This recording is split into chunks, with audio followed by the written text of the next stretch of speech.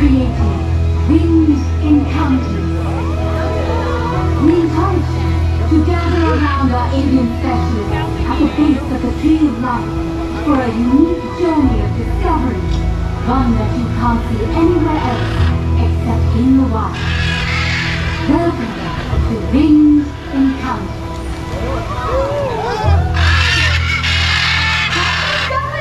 Quite the entrance these two just made over here. This is Winged Encounters. It's our last show of the day. So definitely come on over and join us.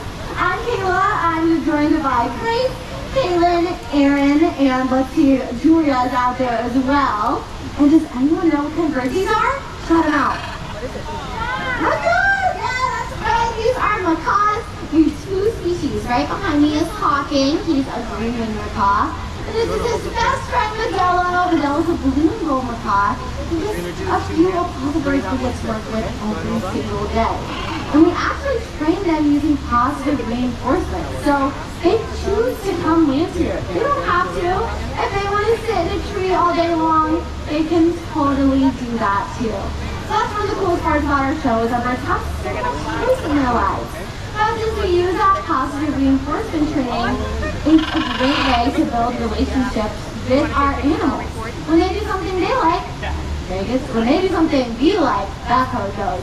When they do something we like, they do something they like. A win-win situation.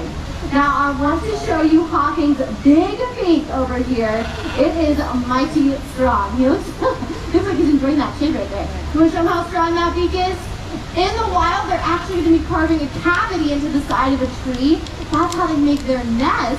They'll lay their eggs in there, not hollow of the tree, but you can imagine if you have a parrot as a pet, they are going to be using that beak all day long. This is going to be on your furniture, on your drywall, just about anything in your house, and you definitely don't want to have to be replacing your furniture every single year. So, enjoying parrots here at Disney's Animal Kingdom is a great place to do it, and you can keep your homes parrot-free. Now, right now, we're looking at a training session in progress. We're going to see if Modelo wants to go onto this tree, or on this perch here. And you might have noticed we actually started way out there, but we've slowly come closer and closer up to Modelo because it might not have been worth it for him to fly all the way over there. So we just work in little steps, and right now, you're going to see Grace and Aaron are showing him some of his favorite foods, like peanuts and banana chips. And if he says no thanks, that's totally cool. They actually just flew from about half a mile away, so I can understand they're probably a little bit tired from that long flight.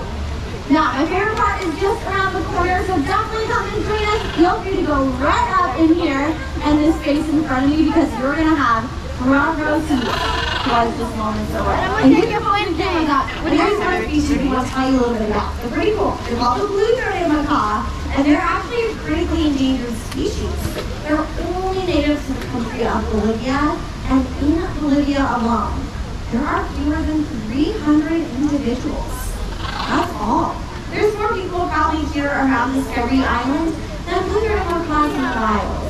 But as shocking as that is, it's actually not all that is. There's lots of things we can do to help.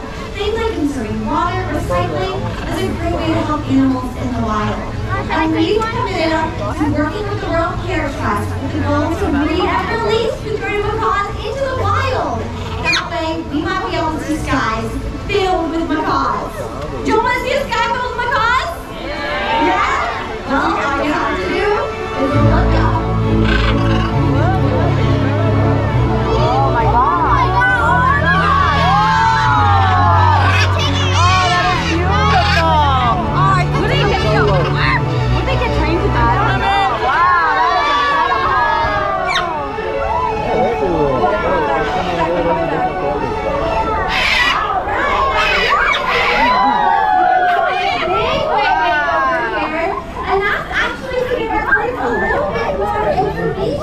We have some babies in our flock.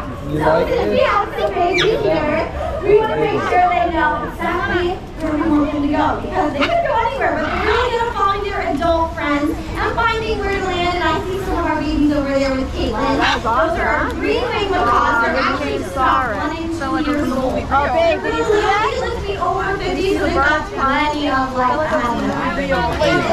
just these birds came in with these ready to go off on their next adventure. So get your phone out because these birds are taking flight.